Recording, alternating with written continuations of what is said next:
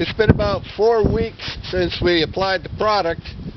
We've had a few severe rainstorms in there, and I'm very happy to report that going inside I did not see any leaks. So it was leaking like a sieve before. So I think we may have saved the coach. I did peel a little bit of the product here off of the inside of the pail that we used to apply it, so you can see what's on there. So that's pretty strong stuff. So overall, I think if that's what's going to help me, I'm in pretty good shape.